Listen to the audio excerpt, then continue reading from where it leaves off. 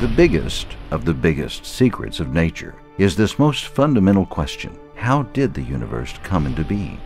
In its exclusive fashion, of one word enough to open wide more than one gate of research for the serious reflector, the Qur'an elegantly gives it all in abundance.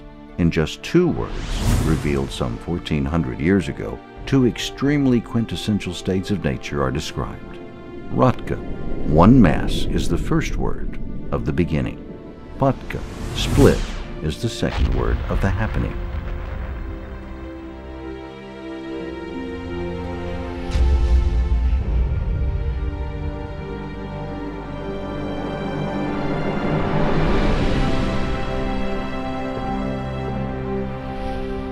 Live in a Big Bang universe, and that we're seeing the radiation from 300,000 years after the Big Bang.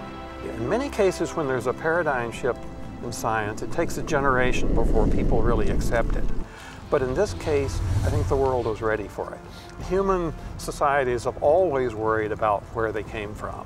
There are religious stories in every civilization that's ever been found, and I think we have a definitive answer, that we came out of a Big Bang. The universe started by splitting an unbelievably tiny and dense mass about 14 billion years ago. Then it had been cooling and inflating ever since. Let's read verse 30, chapter 21. Have those who disbelieve not seen by the knowledge they acquire that the heavens and the earth were conjoined in one mass? Then we caused them to split,